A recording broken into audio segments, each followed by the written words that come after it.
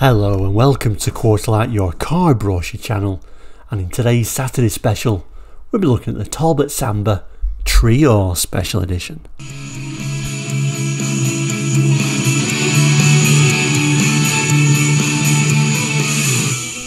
Hello and welcome back, and if you're new to Quarterlight, we're a car brochure channel here on YouTube looking at car brochures from around the world for the 60s, 70s, 80s and 90s and sometimes beyond that as well. So if you're interested in car brochures and cars in general, please consider subscribing. Anyway, it's Saturday. We call it the Saturday special because we look at a special edition car of various different makes and models, and today is the turn of the Talbot Samba Trio Special Edition. And yeah, those observant will know we've just quite recently actually, well, a couple of weeks ago, we looked at another Samba Special Edition, the roller with those kind of like unique yellow wheels. So here we've got another one, the Trio, looking splendid with those interesting wheel trims. So let's learn a little bit more about that. But first we should discuss really when these special editions came out. So the Trio here, this particular special edition is dated October 1984, and the roller, which we looked at a few weeks ago, was February 84, so pretty close really. These special editions were still being thrown out, and I guess really these Samba special editions were really all about colours more than anything else, to be honest.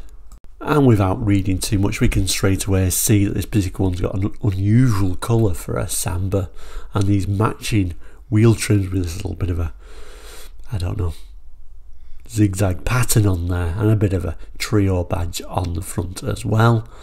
But overall, yeah, it was really about what colour you wanted, I guess. I think one thing that's interesting about these kind of like brochure sheets is the pictures for these, because they're both showing right-hand drive cars, but I don't know if you can make this out, but this one's showing a little bit of a wheel cap, a fuel filler cap on this side, none on this side, and the observant will notice that the wipers are also facing the opposite way, although it's still showing both as being right-hand drive cars. So I don't know if they've flipped the image to give that illusion. I'm not 100% sure, but if you do know, I suppose, answers on a postcard. Remember we used to say answers on a postcard in the 80s to win a competition? Jot it down in the comments. I suppose that's the more modern way of saying that. Anyway, let's learn a little bit more about the Samba Trio. The Trio, the Samba with a difference. Here comes an exciting special edition of one of the most popular little beauties on the roads of Europe. Instantly distinguishable by its exclusive colour scheme, the Trio will stand out in any company, joyfully mixing it with larger, less lively cars on the road, or demurely upstaging all the others in the car park. Bit of a weird statement, but it goes on to tell us Trio has all the established Samba advantages: comfort, performance, capacity 32.75 cubic feet with the rear seat folded, and excellent economy at a constant 56 with its 1124cc engine, coupled with a 4-speed gearbox, gives up to 61.4 miles per gallon. But the Trio offers even more: Ming blue metallic paint, attractive body side tapes and aerodynamic wheel covers, tinted glass all round. Incidentally, it says, you know, aerodynamic wheel covers. It's quoting exactly the same miles per gallon as the roller special edition. That don't have any wheel trims on there at all, but anyway. Like I say, tinted glass all round, a glass sun hatch and a rear spoiler. Inside Trio is colour coordinated blue carpet, denim cloth seat inserts, yes, denim, with a special diagonal stitching pattern, fuchsia piping on the seats, and see-through front seat head restraints. blue door trim pads and a fuchsia front door moulding. For the driver, a sport steering wheel, optimum visibility and an ergonomically designed fascia layout. The rear partial shelf is blue. The Trio also sports a radio as standard with black roof aerial. Everything harmonises on this special edition. With its attractive appearance, the Trio retains full Samba versatility, estate car practicality, a large tailgate with wash wipe, and the saloon car ride of all independent suspension. Sparkling performance, excellent fuel economy, the Talbot Samba Trio, totally in tune with the times. So now we've learned a bit about it, let's just zoom in and better look at those aerodynamic wheel trims. Very unique design, that red line going through it. A little Trio badge you can just see on the bonnet there. Wish the brochure would actually have an inside image, because you can't really see those denim seats. That would have been nicer to have a look at. You can make out that very cheap and cheerful pop-up sunroof though, and of course those tape stripes. And you can just about make out that little bit of a spoiler right at the top there. I'm sure some of you would have noticed, yeah, it does have a dealer stamp on this weight one. H. Finnegan, Ashbourne Road, Leek Staffs, authorised dealer for Talbot UK. I take it all back, flip it over. I should have just turned it over before, really, shouldn't I? There is an image of the interior. Quite unique seat colourings actually, that blue and that fuchsia, unusual mix, and like I say, some of them seat covering is made of denim. Very interesting material to use for a seat. Kind of like reminds me of, you know, the old Volkswagen Beetles. There was a denim special edition that had denim seats. I don't know if you remember that. But yeah, I mean, it was an interesting special edition, as pretty much all these Samba special editions were. They weren't giving you too much in the way of extra performance, but certainly cheery colours and a cheery interior. I'm sure that attracted some first time buyers for sure. And if you wanted something a little bit special, that Rally was the real sporty little number.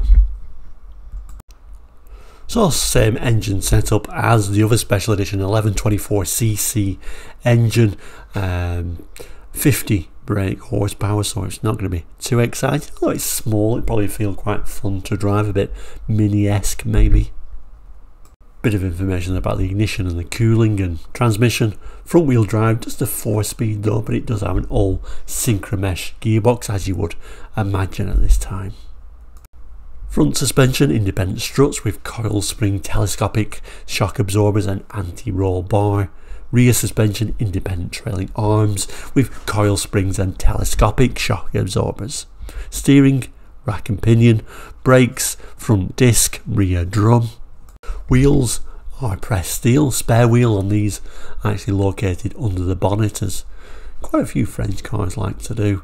And they've got information there about the tyres and petrol tank. Instruments, we get a speedometer, odometer, trip recorder, fuel gauge, warning lights for ignition, oil pressure,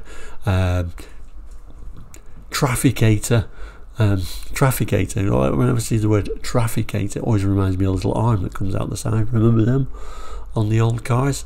Side lamps, dipped headlamps, hazard warning flashes, main beam, handbrake, brake fluid level, brake pad wear, choke, rear fog lamps, radiator coolant level, high coolant temperature. Standard exterior features: driver static door mirror, tinted glass windows, tinted glass sun hatch, load adjustable headlamps, reversing lamps, rear fog lamps, 2-speed windscreen wipers with flick wipe, electric windscreen wash, heated rear window, tailgate wash wipe, tailgate lock button, rear spoiler, aerodynamic full wheel covers. And then the interior: dipping rear view mirror, sun visors with vanity mirrors, interior courtesy lamp, phase level ventilation, side window demist, illuminated heater controls, 2-speed heater blower, cigar lighter, front ashtray, rear ashtray, centre console, push button radio, analog clock, front passenger grab handle, interior bonnet release, 2 front armrests, soft rim sports steering wheel, reclining front seats with tilt sliding, inertia real front seat belts, fold down rear seat, driver's door bin, fascia door bin, recessed rear pockets, fascia parcel shelves, rear parcel shelf, interior floor carpet and a vinyl load area covering. And then we get the dimensions, the curb weights, maximum towing trailer weights, diagnostic sockets and an unlimited mileage warranty during the first 12 months, of course. 6 years anti-corrosion warranty as well. I mean, if you read it, it's kind of like a bit weird. It says to benefit from the warranty involves only 2 checks of the car, taking about 2 hours depending on the model, carried out at the expense of the customer. And it says at the end of the 2nd and 4th years of service at the Peugeot Talbot dealer, this 6-year anti-corrosion warranty is transferable on change of ownership. I can't imagine anyone going to the dealership saying, can you check it out? It's going to take 2 hours and you have to pay for it. That seems a little bit weird. Bit of information about the dealer support and mechanical breakdown insurance, and a little bit about the fuel consumption figures. And as you can imagine, very fuel efficient, although like I say, whether it had wheel trims or not, they were the same fuel consumption figures quoted, of course. And at the end, October 1984 is the date of the brochure. So there we go, the little Talbot Samba Trio Special Edition, really all about the colours and the wheel trims and denim interior. I guess was a little bit interesting. Trio name, I think, was used a few times actually. But thank you so much for watching today's Saturday episode. Hope you enjoyed it. Many more special editions coming up every Saturday, as well as many various models and makes of cars during the week as well. So thank you for watching. If you've not done so already, please do like and subscribe, and we'll see you very soon. Have a great weekend and goodbye.